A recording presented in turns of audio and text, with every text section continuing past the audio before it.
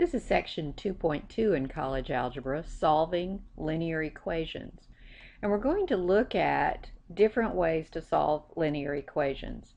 Symbolically is the first way, and that's probably the most common way that you would think to do it, and that's just solve it algebraically, what you're used to doing.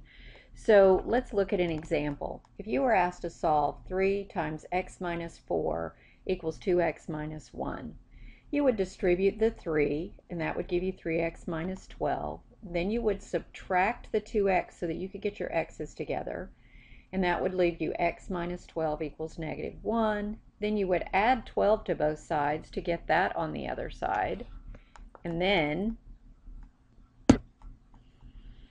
you would have your answer. You'd be left with x equals 11. So that would be solving it symbolically. Another example would be x over 3 plus 1 equals 2/3. When you have fractions, you want to get rid of the common denominator. So the common denominator is 3 in this case because it's the only denominator we have. And to get rid of it, we want to multiply by 3 over 1 at every piece of the equation. So when you do that here, that 3 and that 3 cancel out. Over here, that 3 and that 3 cancel out. So here you're left with x plus 3 equals 2. That makes it much easier to look at, much easier to work with. We're going to subtract 3 from both sides, and we're left with x equals negative 1. So that's just a couple of examples about solving symbolically, which you're used to doing, and we will do some more of that. Now, solving graphically. And you can use your graphing calculator to do this. We will certainly do that. Set y1 equal to the left side and y2 equal to the right side of the equation. That's step 1. Graph them in the same plane, and you find the intersection point. The x coordinates are the solutions to the equation. All right, so we're going to practice that. Solve 2x minus 1 equals 1/2 x plus 2 graphically. So in your calculator, and these are screens from, let's see, let's just go here. I want to turn that off again. Oops. All right, let's go to y equals. Let's clear that, and let's turn this plot off. All right, so in y1 we would put 2x minus 1, and in y2, let's use 0.5. It's easier than writing that fraction out. 0.5x plus 2. All right, so we've got our two equations in, and we'll do a zoom 6 because I had changed the window, and zoom 6 gives us a nice standard window. So you can see that that's that picture that I have there. And here's the 2x minus 1, and here's the 1/2 x plus 2. We're supposed to find where these intersect. All right, you can do second calc, number 5, and we will hit enter 3 times. 1, 2, 3. And it tells me the intersection is 2, 3. All right, and so the solution for that, as it said in that the table above here, the solution, whoops, didn't need that, is the x coordinate. So if our intersection point is 2, 3, the solution would be x equals 2. That would solve that equation. The numerical solutions, you're actually using a table of values for that. And so let's look at this one.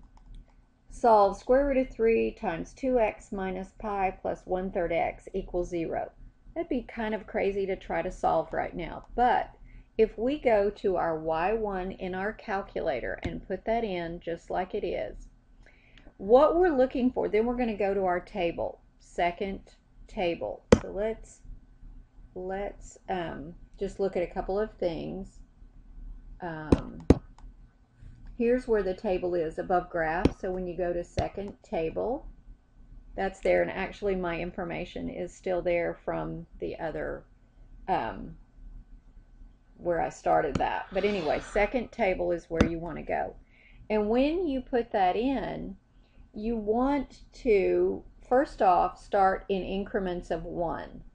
And I guess I actually need to just put this equation in to show you. So let me clear this.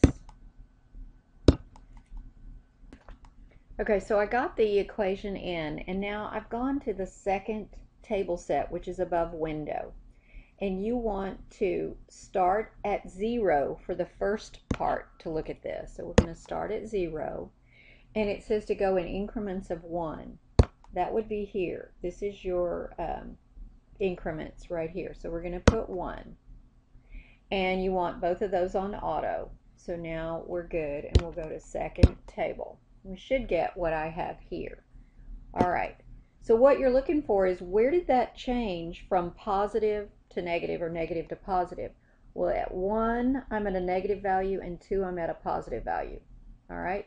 So now I know that it's between 1 and 2. My solution's between 1 and 2. So when I go back in to my table and go to second table set, now I'm going to start at 1, and I'm going to go in increments, because I know I'm between 1 and 2. I'm going to do increments of 0.1. All right, so second, and hit my, I want to get a second in table. All right, so now I am looking for, and you can see it right here, there's negative, there's positive. So now I know I'm between 1.4 and 1.5. And I could do it one more time, and I could start at 1.4 and do increments of 0.01, and I get that it's between 1.43 and 1.44. And so I think the solution is 1.4. I think the problem actually said round to the 10th, so it would be 1.4. And if you found the x-intercept for that equation on the calculator anyway, it would be 1.4. So that's another way to do that. All right, let's look at our problems.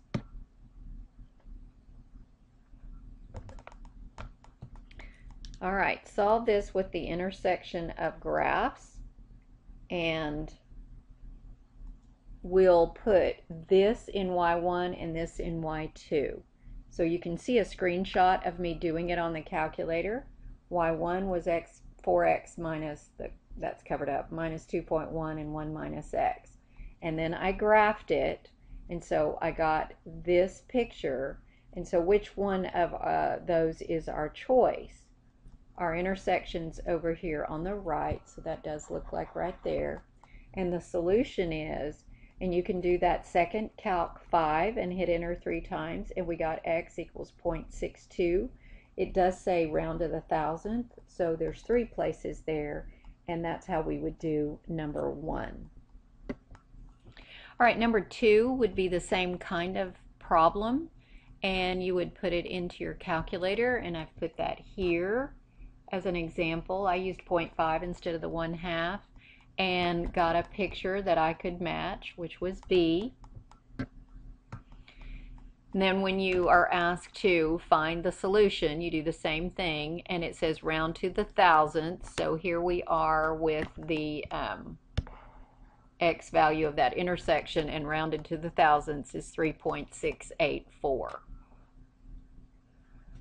Number 3 is solving symbolically, so we're back to just doing this with our equation and solving through and getting x equals 5.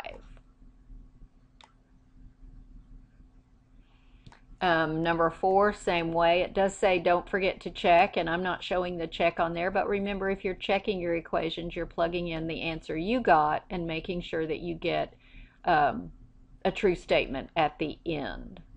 So these are simply equations that you can pause and look at the work, or just look at the lecture notes and you have that. I don't think there's any problem with that.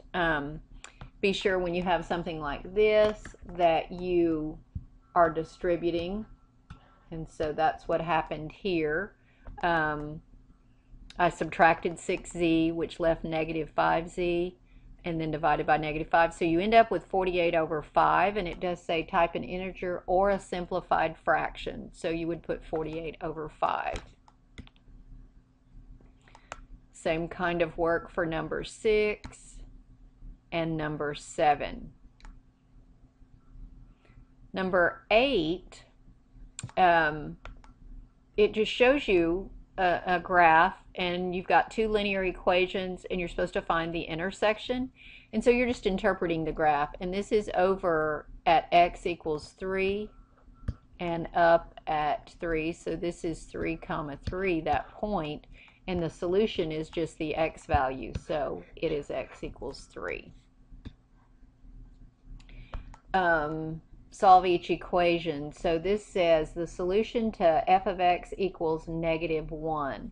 So when y is negative 1, remember f of x is like y, so when you're at negative 1 on the y, what's the solution there? That x value is negative 3. When y is 0, you're here, and the x value is negative 2. When the y value is 2, you're at 0 on the x-axis. So that's how you're doing those.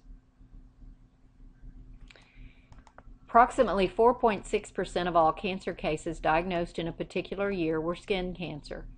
If X cases of cancer were diagnosed, how many cases of these were skin cancer? So when it says use integers and decimals, 4.6%, and write it as 0.046x, that would be that one. And then it says there were 71,000 diagnosed in that year. Find the total number of cancer cases. So 0.046x equals 71,000. Divide 0.046 over here, and you get x equals this number. And it says round to the nearest thousand. So you're looking at this digit and rounding, and you would round down because you're not at 5 here. So that's why the answer would be 1,543,000. All right. In 1981, the population density of a country was 59 people per square mile, and in 2001, it was 75 people. So it's kind of like that other problem we had. So if 1981 was 59 and 2001 was 25.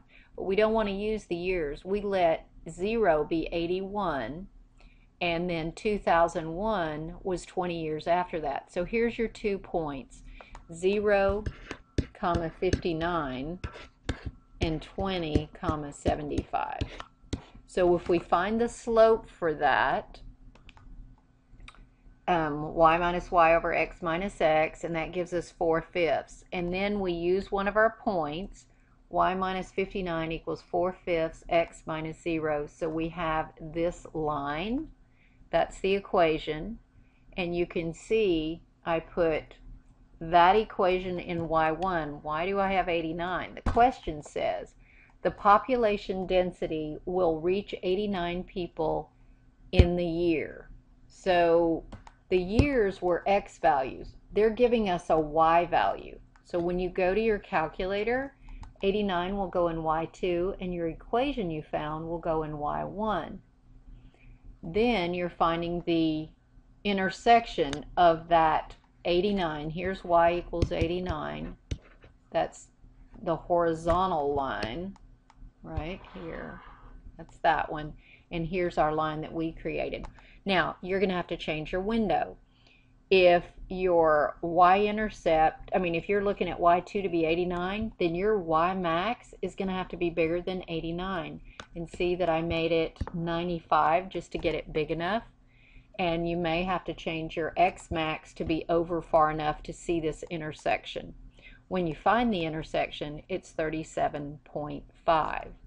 Or you could just set the two equal to each other, y1 equal to y2, and solve it symbolically like that.